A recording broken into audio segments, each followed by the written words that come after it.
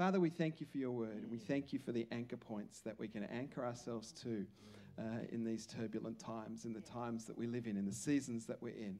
And Father, we pray for your revelation, and we ask, Holy Spirit, that you would just open up the word this morning to us so that we might believe, so that we might actually change, and we might be growing and maturing. And we thank you for it in your precious name. Amen? Amen. As you're aware, if you're visiting with us, we're on a series called Anchor Points, and the point of the series is to give us some things to anchor to in seasons that we have to navigate.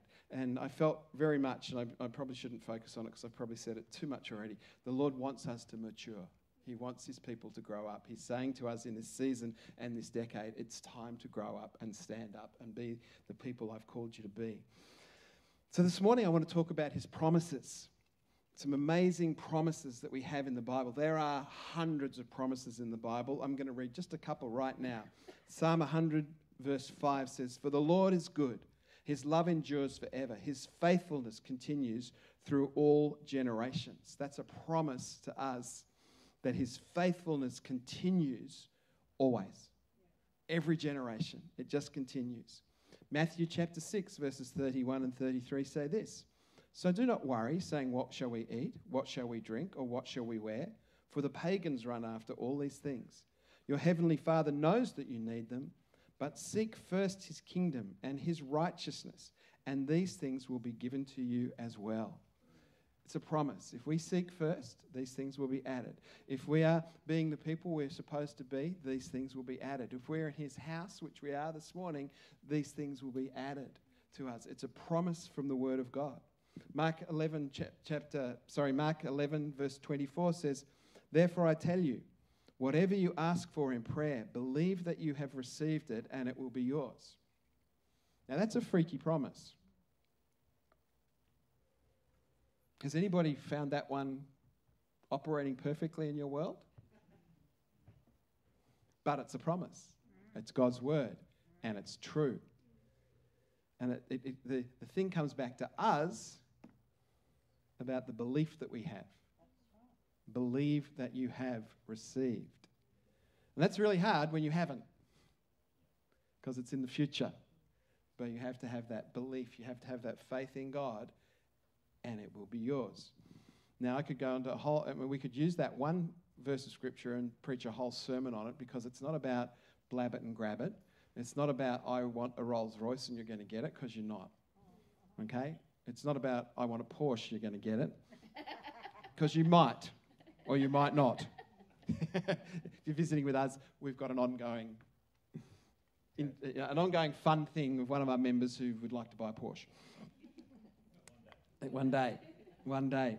But the Scripture is not there for us to get.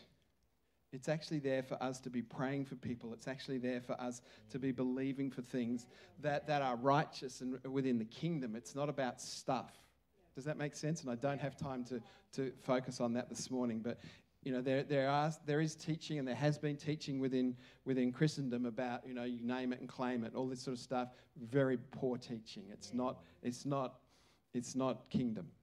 It's not what God wants for us. But he is telling us that if you believe things, you will receive them. It's a promise. John 3:16, for God so loved the world that he gave his one and only Son, that whoever believes in him shall not perish but have eternal life. One of the best promises in the Bible. That whoever believes in Jesus will have eternal life. That's why we can have a hope of heaven, because of our belief in Jesus Christ.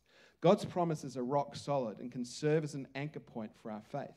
There are many old covenant promises and many new covenant promises, and they should all excite us as we live for Jesus. They're not things we should forget about. We should remember the promises of God. I mean, that's why in some respects in the Old Testament and the Old Covenant, they were even told to write them down and stick them on their heads. They had this little box called phylacteries or something like that, and they were to tie them around their head when they went to prayer, and they were supposed to, remember the things that were written down, remember the promises of God. Because it's the promises of God that are true, and when we're going through some things, you've got a promise to stand on. You've got a promise to believe.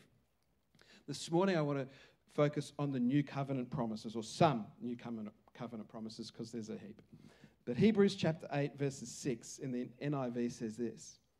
And the context here is it's talking about the ministry that Jesus has as opposed to Abraham and Moses. It says, but in fact, the ministry Jesus has received is as superior to theirs as the covenant of which he is mediator is superior to the old one, since the new covenant is established on better promises. What this is saying is that Jesus is the mediator of a better covenant. We have Old Covenant and New Covenant. That's why we have Old Testament, New Testament. Another word for that is covenant, the promise that God has made to his people. We have the Old Covenant, which has been completely fulfilled by Jesus. There's nothing in the Old Covenant that remains unfulfilled. It's fulfilled. It doesn't mean that it's done away with. It's fulfilled. Now there is a new covenant, and it's a better covenant because it has better promises and a better mediator. You know, let's face it. Jesus is a way better mediator than Moses, as good as Moses was. He's a way better mediator than Abraham, as good as Abraham was. Anybody that has come in that lineage that had promises from God, Noah had covenant promises from God. But Jesus is a way better mediator because he's the Son of God. He created these covenants. He understands these covenants. And he has given us better promises. Let's just have a quick look at those. Jesus is the mediator of the new covenant. It's superior than the old one because it's based on the better promises.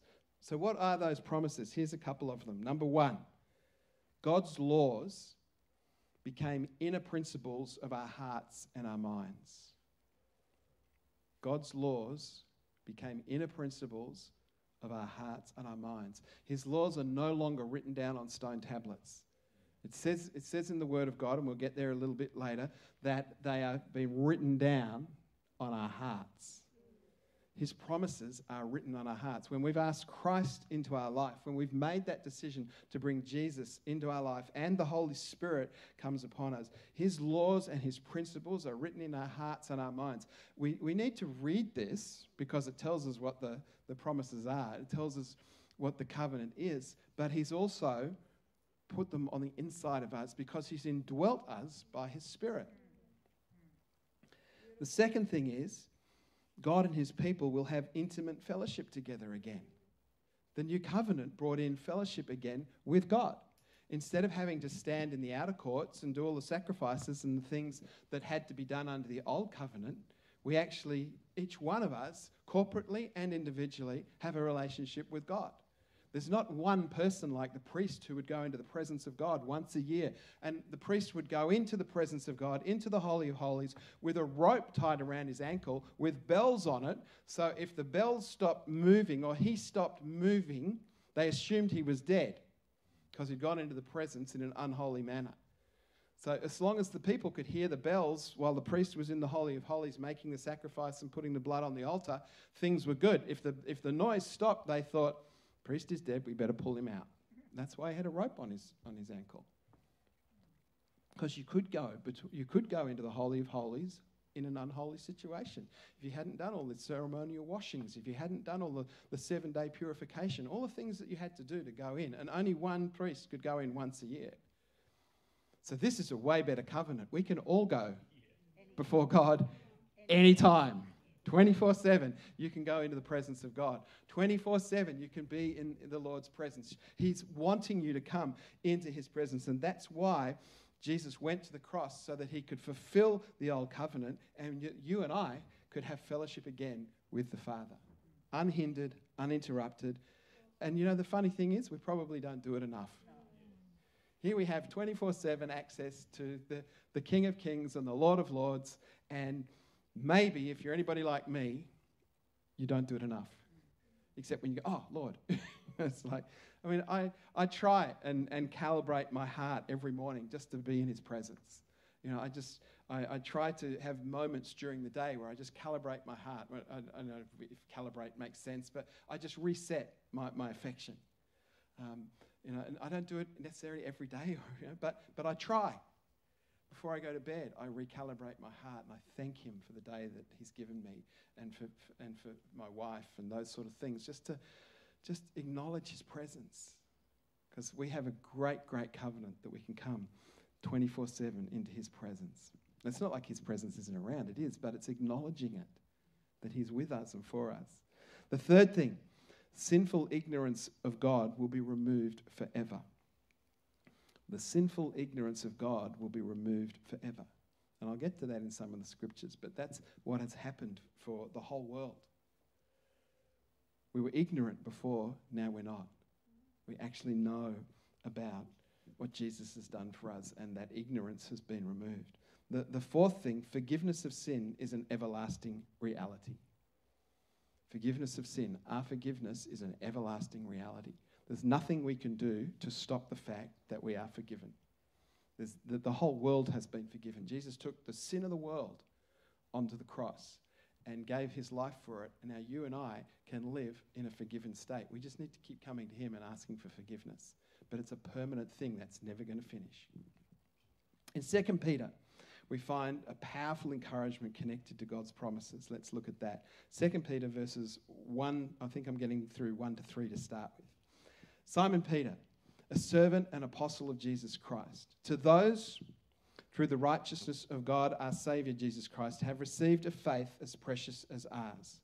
Grace and peace be yours in abundance through the knowledge of God and of Jesus Christ our Lord. Just watch that word knowledge. It comes up quite a lot of times. Through the knowledge of God and of Jesus Christ our Lord. Verse 3, his divine power has given us everything we need for a godly life through our knowledge of him who called us by his own glory and goodness. Through these he has given us his very great and precious promises, so that through them you may participate in the divine nature, having escaped the corruption in the world caused by evil desires. I mean, verse 3 is stunning. It's just an incredible verse. His divine power has given us everything we need for a godly life through our knowledge of him who called us by his own glory and goodness.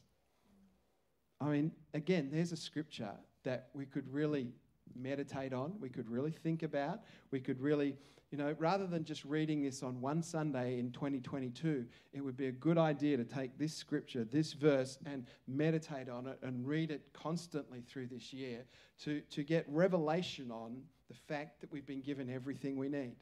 So often, I think, myself included, we're not sure that we've got everything we need. We feel like when we come across a certain circumstance that we need something else, some new revelation, another prophecy to help me get through. No. We need to understand what God has already given us, that he's given us everything we need. We need to tap into the everything we need. We need to tap into him. It's got to do with our knowledge of him. If we know him and if we know his promises, then we can actually navigate a whole lot of things in life without needing another prophetic word or needing somebody to pray for us. Now, those things aren't bad. Prophetic words are great. Getting prayer is great.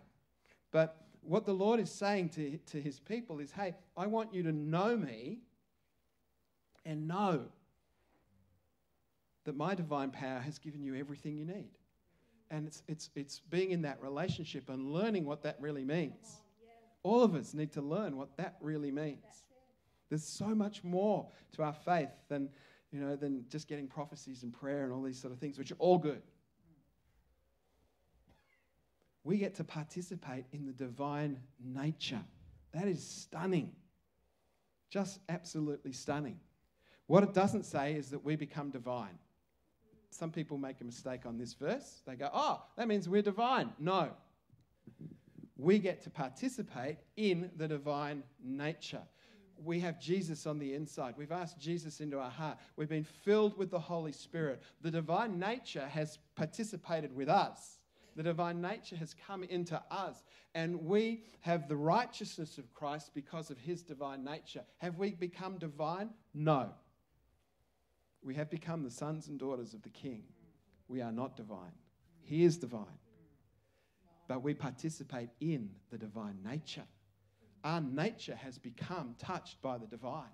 We are filled by the divine. That in itself is mind-blowing. I don't know about you, but Jeff Cooper, filled with the divine. Who would have thought? You wouldn't have thought it if you were with me yesterday when I got abused by a person as I was riding my bike. The divine did not come out. Unfortunately. I was very upset because they were being very nasty to me. But that's all good. I'm still here. But we've got the divine on the inside. That is just so precious. And his promises allow us to participate in the divine nature. Look at this, Romans 12, 9 to 10. If you declare with your mouth that Jesus is Lord and believe in your heart that God raised him from the dead, you will be saved. That's a promise. This is the precious promise that the Bible talks about. For it is with your heart that you believe and are justified, and it is with your mouth that you profess your faith and are saved. This is such a precious promise because it tells us that if we do that, we are saved. There will be days when the enemy comes against you. There will be days when you're going through seasons when you need to remember that you have confessed Jesus Christ with your mouth and asked him into your heart and that you are saved. The deceiver comes sometimes and goes, oh, are you really saved? Anybody had that? Yeah. Well, I'm the only one. No, there's a few others. Good. I go, no, the promise of God tells me. The word of God tells me. John chapter 6, verses 39 and 40. And this is the will of him who sent me, that I shall lose none of those you have given me, but raise them up on the last day. For my Father's will is that everyone who looks to the Son and believes in him shall have eternal life, and I will raise him up on the last day. That's a promise. The Father's will is that everyone who looks to Jesus and believes in him shall have eternal life. It's a promise that we can stand on. Ephesians chapter 2, verses 1 to 9. A lot of scripture this morning, but these are promises and these are things that are good for us. And I think Joel will Nathan, he's not here. Sorry. He's isolating. He would be happy. And there's lots of word. And hopefully context. Ephesians chapter 2, 1 to 9. As for you, you were dead in your transgressions and sins in which you used to live when you followed the ways of this world and the ruler of the kingdom of the air, the Spirit who is now at work in those who are disobedient. All of us lived among them at one time, gratifying the cravings of our flesh and following its desires and thoughts like the rest. We were by nature deserving of wrath. But because of his great love for us, God, who is rich in mercy, made us alive with Christ. Even when we were dead in transgressions, it is by grace that you have been saved. And God raised us up with Christ and seated us with him in the heavenly realms in Christ Jesus, in order that in the coming ages we might show the incorruptible riches of his grace, expressed in his kindness to us in Christ Jesus. For it is by grace that you have been saved, through faith. And it is not from yourselves, it is the gift of God. Isn't that so amazing? It's the gift of God that we've been saved. And we are seated with him in the heavenly realms. This is where it's talking about his promises being greater, because he has taken us, all of us here this morning, and he has put us in the heavenly realms, seated alongside Jesus Christ. Now, not one of us would think that we should have that favor. There isn't one of us that would walk into heaven and say, I think I should sit next to Jesus. I'd be finding the seat at the back. I'd be finding the seat as low as I could go. Not because I'm trying to be humble, but Jesus, I can't be on the same level. I mean, and yet there's a mystery that says Jesus allows us to be seated with him. Isn't that beautiful? It's so powerful, and sometimes I think we forget the promises that have been given to us. We are seated with him in the heavenly realms. Just some beautiful promises from the Word of God this morning. And if you write those down, or if you're taking notes, if you meditate on them, if you think about them, and there are so many more, it'll actually help us have things to anchor to. And it'll help you help others have things to anchor to.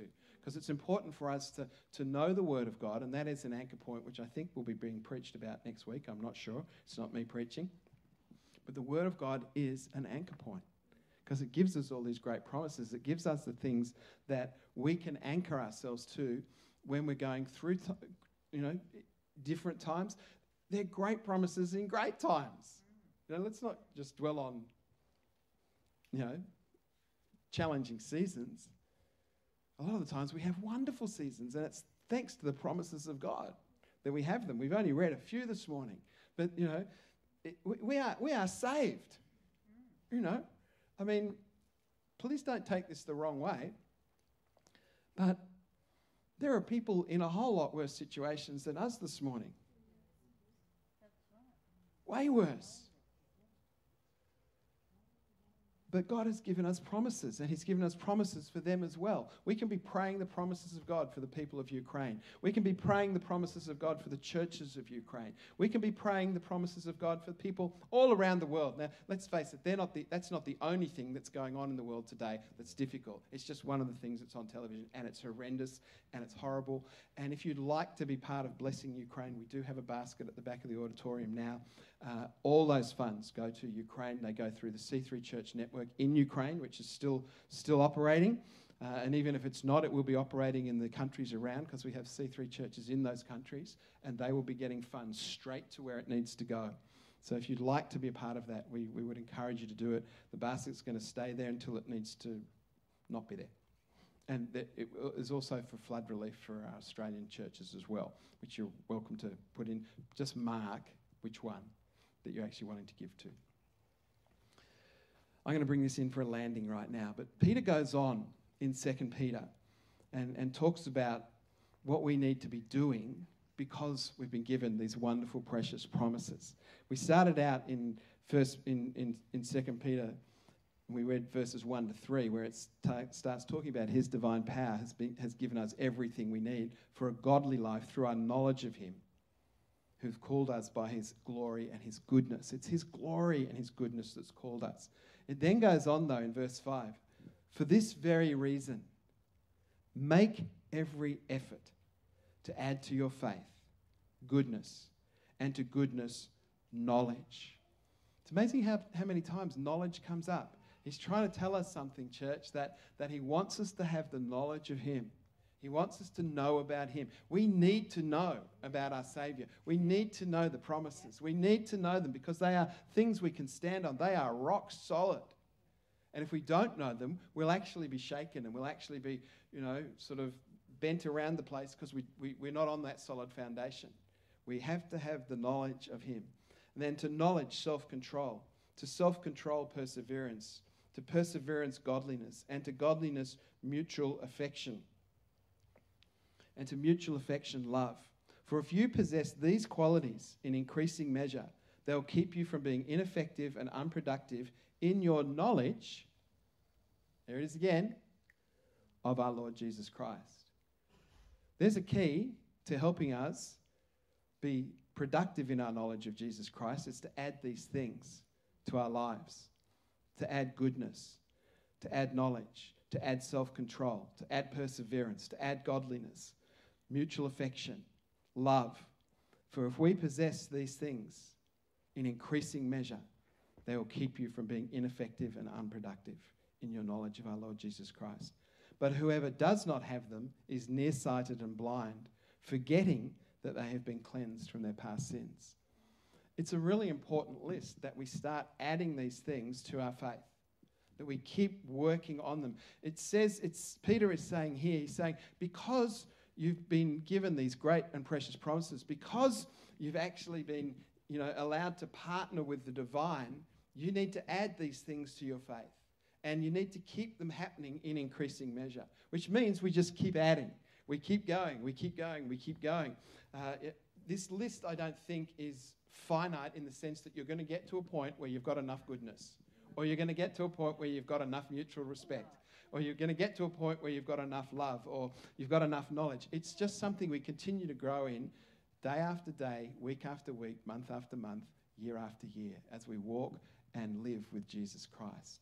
These things need to be added so that we are not ineffective or unproductive. I mean, all of us want to be effective and productive in our faith. All of us want to see great fruit happening in our lives and the lives of the church family and the lives of people around us. And these are some keys and some promises from God that will really help us. They are anchor points. If we will take these home and meditate on them, and, I don't know what you should do with this. Maybe pick one. Maybe pick perseverance. Probably a good one right now.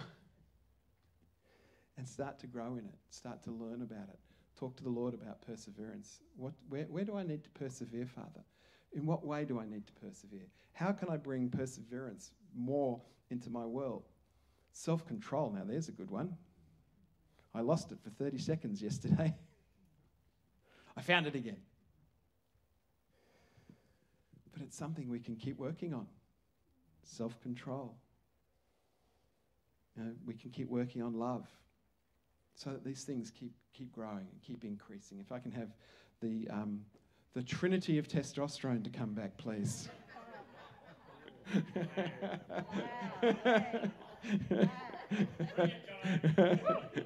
Well, I just thought of it, this morning. I looked there and there were the three men, and I thought, we probably haven't had three men by themselves for quite a while. It's normally, we've got a lot of female worship leaders, and I thought, the trinity of testosterone, there we go.